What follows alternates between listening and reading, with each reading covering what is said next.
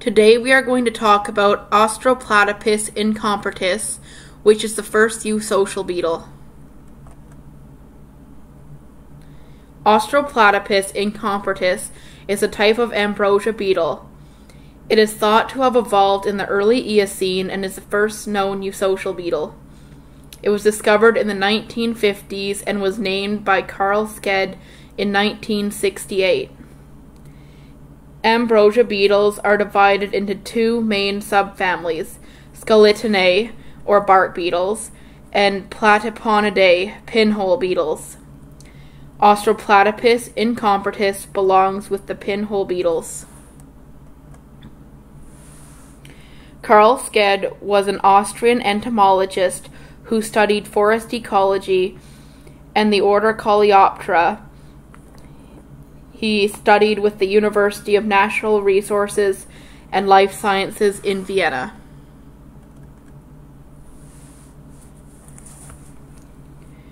The order Coleoptera is the largest order in the animal kingdom and is made up of beetles. It makes up 40% of insects. There are about 390,000 known species. The word Coleoptera is derived from the Greek word koleon, which means shield, and pteron, which means wings.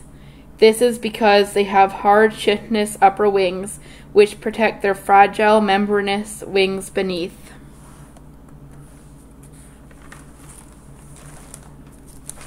So here's a diagram of a beetle. So it's got a head, the thorax, the abdomen, spiracles, the elytra, or like that's their upper wing. The hard one whenever they're just rested and not trying to fly. The tarsal claws here, and these will be coming up later. They have 3 legs, as all insects do. And then their antennae used for sensory perception.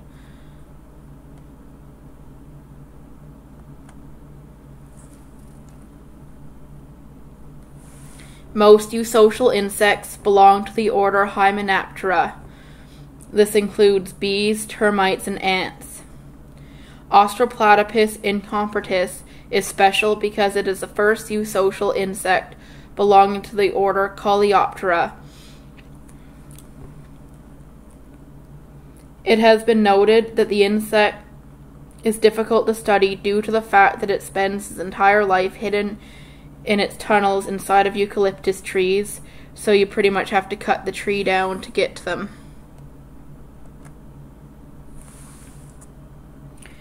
A eusocial insect is defined as an insect which lives in a colony. This colony is divided into different groups called castes. Each caste plays a distinct role within the colony. Individuals of one caste have a higher reproductive capacity than those in other castes. The castes of the less reproductive individuals will help raise the offspring of the more reproductive caste. These castes are permanent, meaning the insect would not belong to a member of another caste at a later time.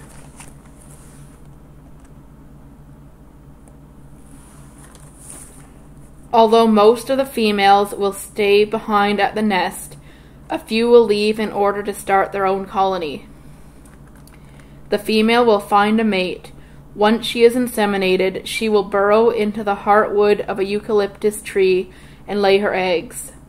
On reaching maturity, most of the daughters will stay behind and help their mother by caring for her larvae, cultivating fungi, forming tunnels, and all the tasks required for their colony to survive. Austroplatypus Incompertus is diploid.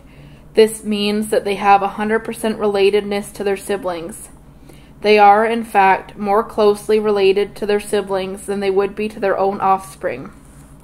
High relatedness is often thought to be necessary for eusociality to evolve in an organism. All of the males will leave the nest and find mates.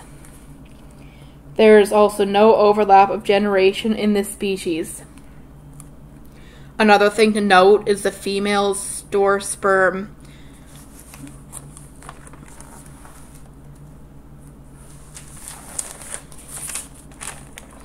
The males and females of this species differ in several ways.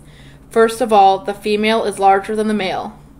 It is also important to note that males are non-social and will leave the nest to mate, while most of the females will remain in the nest as workers.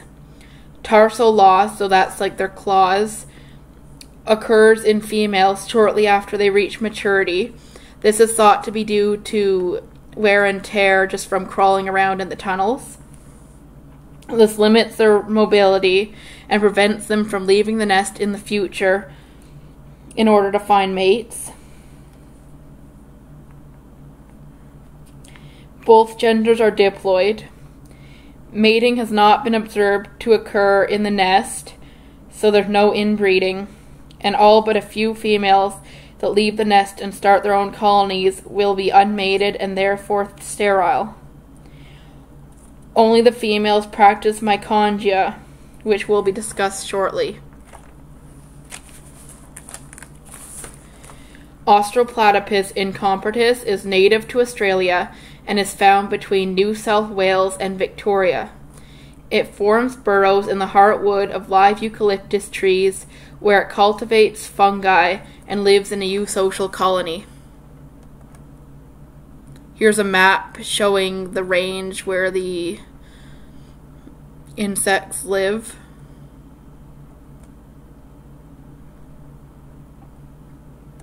Some pictures. So they actually have a very long lifespan, so it's 30 to 40 years. And they only mate once in their life, and then they store the sperm.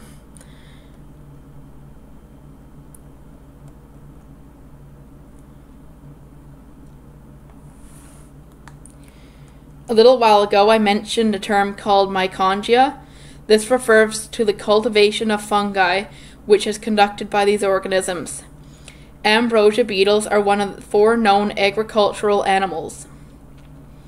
The other agricultural animals are attine ants, macrotermitan termites, and as we all know, humans.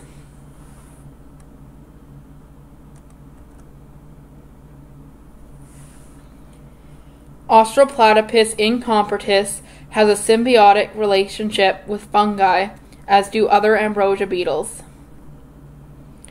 They have a specialized organ called a mitochondria, which is used to carry spores from their birth colony into their newly established colony, and only females have this organ.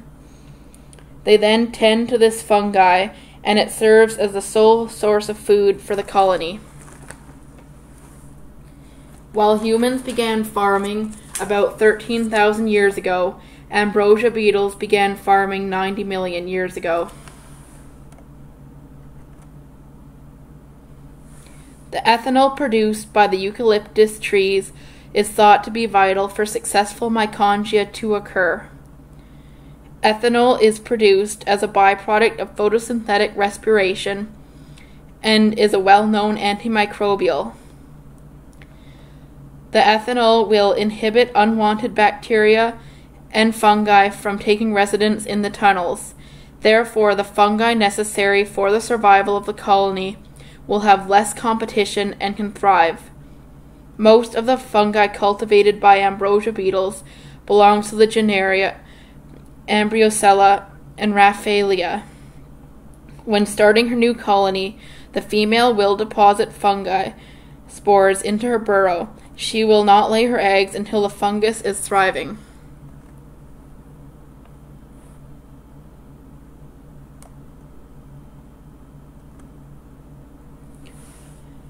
Just to summarize as to why Austroplatypus Incompertus is pretty interesting and what they're all about. So, they're the first known eusocial beetle. All other known social insects belong to the order Hymenoptera, is therefore very unique. So far we haven't found any others. Also, most tree-dwelling beetles will colonize dead or dying trees, while this species lives in live, healthy eucalyptus trees. It farms fungi as a source of food.